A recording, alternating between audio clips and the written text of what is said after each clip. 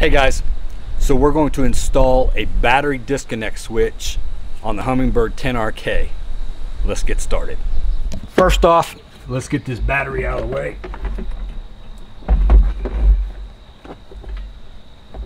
Okay, I think I'm going to install it right here behind the compartment, right next to this junction box. I've looked behind the frame and there's nothing back here behind the frame, so you can drill your 4 holes and just a quick, easy mount. Okay, so I've taken the cover off the back of the disconnect switch and I've put it up here. I've drilled 1 hole to make it easier for me to mark it. So I've drilled the hole, I've put the bolt in.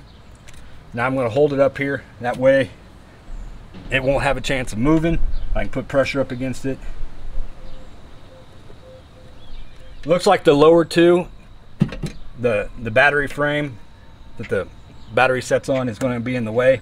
So what I'm going to do is I'm going to go ahead and drill the top 2, and then I'm going to take this plate and go to the back side, put it on there, and mark for my other 2, so that way I can drill from the other side.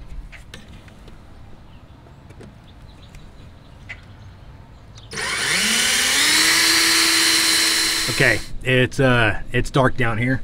I don't know if you can see, but I've went ahead and put a bolt through that plate. Raise it up here, put it in the spot. And go ahead and drill my lower holes.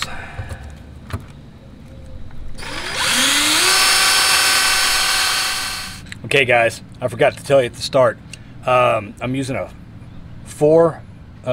metric 4 Allen wrench for the bolt heads, 5/16 socket for the nut, and then for the disconnect switch, we've got a 17mm socket with the 2 nuts inside there, and I used a 1/4 inch drill bit to make the holes.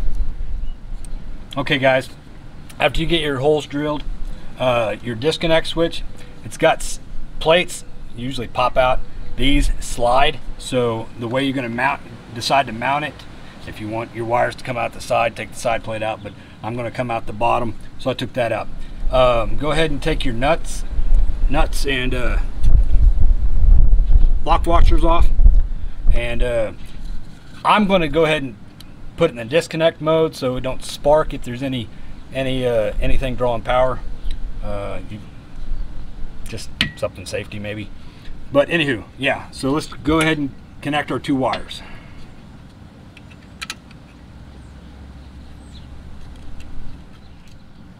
The wire that is already on the trailer is an 8 gauge.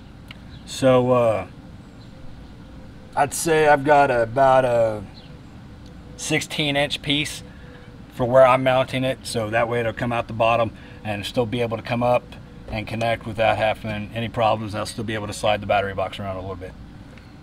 Okay, when you get your cables on the back and tightened, go ahead and put your back plate back on it. Snap in place and it's ready to be mounted. Alright, once you get the bolts in, all you need to do now is put the nuts on the back. All that's left now is to slide the battery box into place and connect the battery.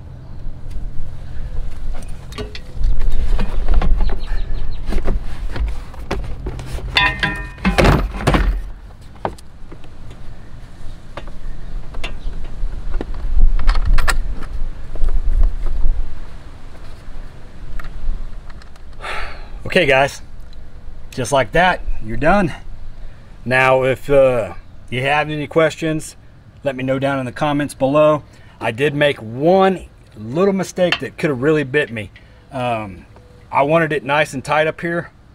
Well, nice and tight on the other side, you have to give space so you can get your socket on. If not, you got to use an open-end wrench. I just barely got my socket on, so you might give yourself a little bit of space there. Other than that, if you like this, give me a thumbs up, and if you want this actual disconnect switch, I'll have an Amazon affiliate link in the description below. Just click on that and there you go. Thanks guys.